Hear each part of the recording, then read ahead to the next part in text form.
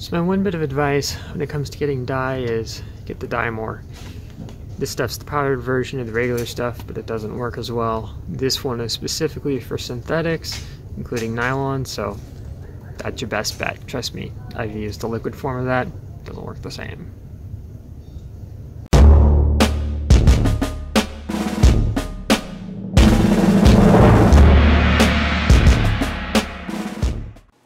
Okay, so as you just saw in the video, I pretty much explained the differences between the two dyes.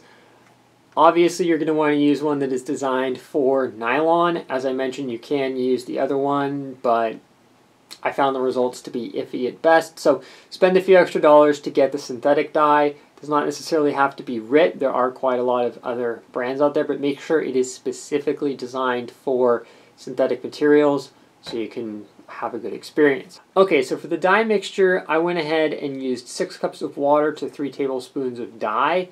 This is a lot thinner than what I normally run, but if I'm trying to dye something like black, well, I want that black to be as black as possible, so that way I get some really deep, rich parts, not some funky, dark shade of purple or green like I've had happen in the past when I tried using the non-synthetic dyes.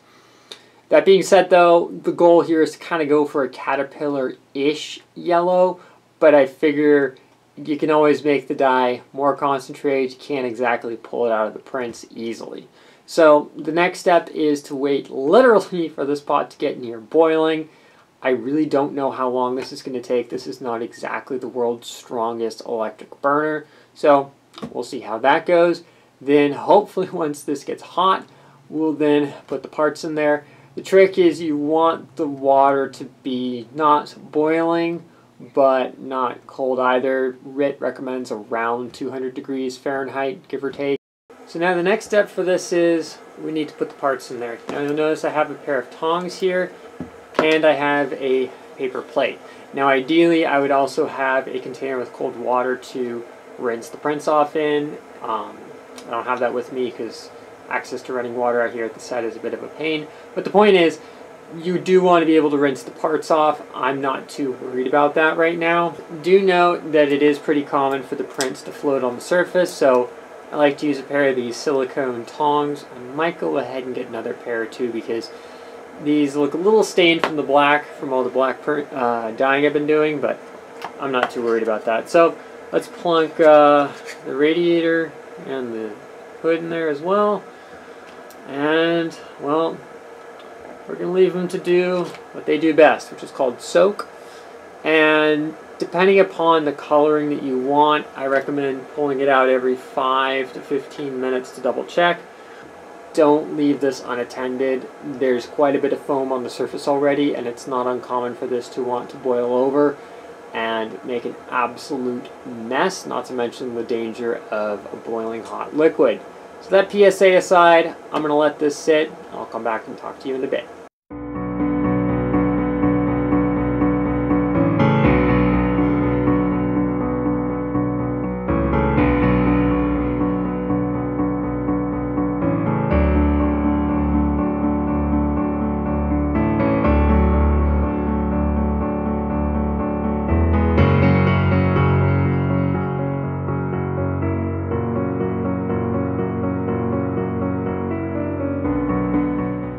Check that out for a color scheme. That looks awesome.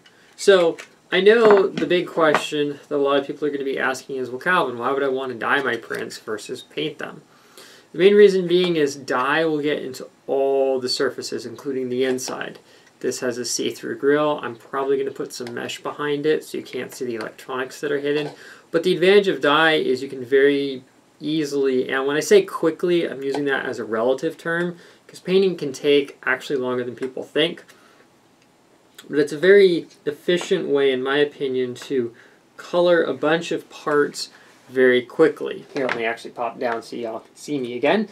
But the advantage is for something like the underframe, which has a lot of surfaces that would be very hard to consistently color, dyeing it worked really well. The other advantage is dye chemically binds to the material, and it actually, depending upon the process, how long you do it, all those various factors, it can actually penetrate relatively, when I say deep into the surface, I'm not talking like it's just on the surface. It can actually penetrate up to a couple of thousandths of an inch minimum in there, especially if it's done in an industrial process.